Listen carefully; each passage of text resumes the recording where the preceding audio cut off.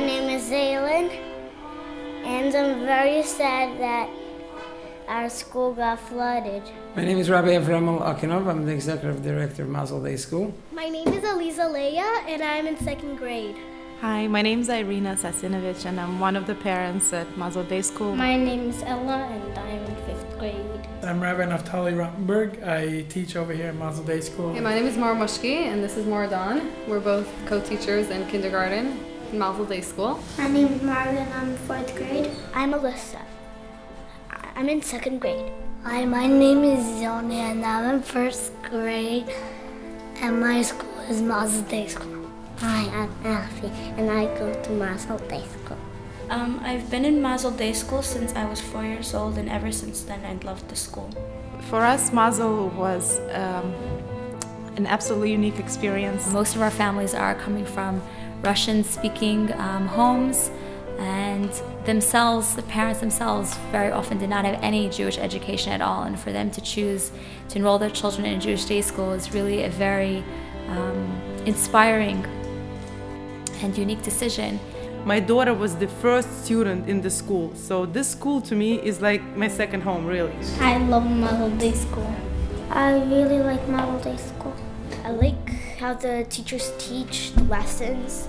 I like Mazel Day School because it is a very good school and the teachers are very nice. That everyone's nice to each other and that the teachers are friendly. Teachers know their students almost like their own children. They know what's going on at home, what are they sad about, what makes them happy, and the attention children receive and the care and the kindness is amazing. It gives the opportunity for each kid to succeed. It's a small school where you get to focus on all the kids individually, and the kids get to learn better that way, and they succeed much better that way. We have very good classes like science, Russian, math, Hebrew. I love math, Hebrew, English. My best class is art and music. Good homework.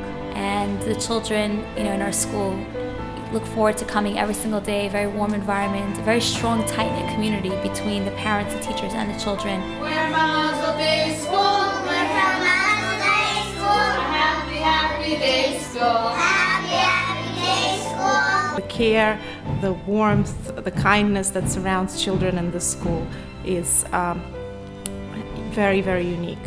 What makes this school special is, I would say, values. The kids are taught not only Jewish studies and math and geographics, which is all very important for us, but what's taught here is kids' values. It's inclusive, and in a private Jewish school market, this is something that you can hardly ever find. In this school, they don't ask you what kind of Judaism do you practice. If you're Jewish, you're welcome. And this teaches kids something completely unbelievable, that the love and the care for all the Jewish people, no matter where you're coming from, no matter what language you speak, no matter what you do at home or how you dress or how you look. From the first day, Tuesday morning, when we showed up, I saw the watermarks were about 6 feet high, and the water at that point, I believe, was about 3.5 feet. Myself and others right away went in to see what we can salvage, walk around through the water and see what we can take out. We realized that the damage was just enormous. We ran, we called friends, we got a generator, we got 4 pumps. People from the community came, a lot of the school's parents came, and we were just doing the best we can. Within 10-15 minutes, there was 20, 30, and the numbers just kept on climbing of how many community members and parents and even kids from the school came out to help. And ever since then, the outpour of support and people coming and volunteering in any way that they can to help has been tremendous. Some of the students to come out there and help out and try to save their school, the pride that they have in their school, was very, very nice to see. Unfortunately, not much could have been saved. And we're still, I think, not realizing how bad the damage was. When Sandy came, our 2 elementary school floors were completely flooded, submerged under 6 feet of water. Everything that was made out of paper is gone. The school was a really good school, and we had like some of our biggest memories there, and now like they're all ruined. It's very hard for us when the whole hurricane happened. It destroyed our classroom and all the beautiful things that were on our wall. All the books, all our stuff, out the window.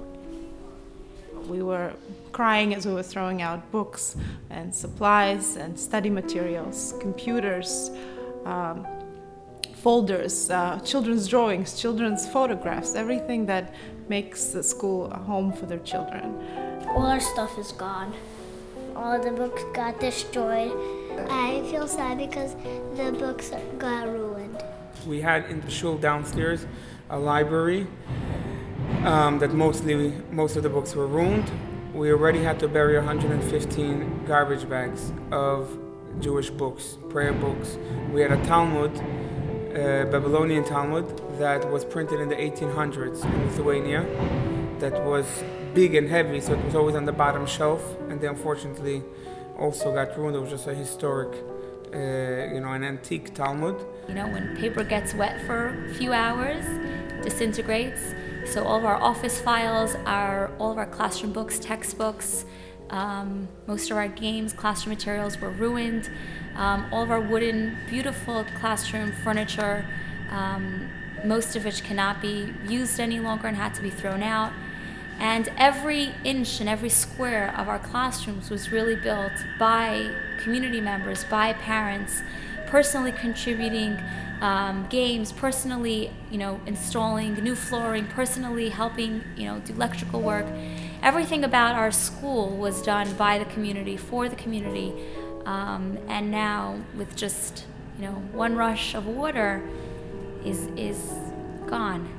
The beautiful school that was just rebuilt last summer was efforts of the community, parents, and everyone around, and in 2 days it was gone. This used to be our reception area. We had a wonderful, lovely secretary that would greet us. This is our rabbi's office. So this was my office, which is no longer here. This is where I met with children, teachers, parents. This was our beautiful hallway. We had bulletin boards, children's hooks, artwork hung on the wall. The way that we're coming right now is to the kindergarten and first grade classrooms. This was a first grade room. It's now holding a few of the items that we managed to, that were not ruined in the floodwaters. This was a kindergarten classroom. All this renovation was done just the previous summer before this one. It was brand new flooring, brand new sheetrock walls, everything was brand new, beautiful classrooms, which is now completely destroyed. So now walking down the hallway, this was our IT room. We have laptops here, all of our computer hard drives back up, which is also completely flooded. You can see here the water line. This space right here, we had our preschool and our elementary school library, thousands of books, which was completely, the water line went almost straight to the top of the bookshelf, which we were not able to save any of those books. This is our second grade classroom. So ordinarily the black whiteboard would be right here. All the children's desks were here. We had a beautiful carpet, reading area, math, games, manipulatives. It's really a top of the line, beautiful classroom. It's just now a complete mess and had to be completely gutted.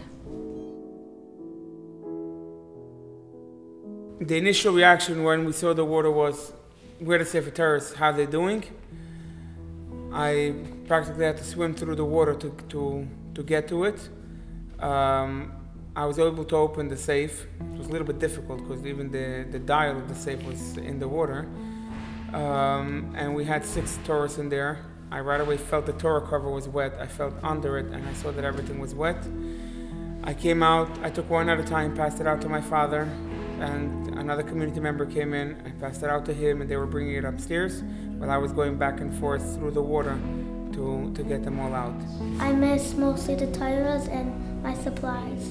I know we did lose a lot in the school, I know, but things like the desks and the chairs and the games, hopefully we're going to get back. Hopefully we're going to get those back. But things like our friends, like Rachel said, you're right, that's important to have. That's very important to be thankful for. We were just told, one of the kids said, there's no color. And we're grateful to be in a place now where we could teach the children, but to have a child say to you there's no color, that they miss that atmosphere it's hard to hear as a teacher. I'm really happy that we have a new place, but our room is pretty small, and I'm really happy that I still have all our friends and we have a new kid. We had like a normal room size, and this time in second grade, tiny room. I can't say it's tiny, but it's a little bigger than tiny. I would be happy if we were back in our old class.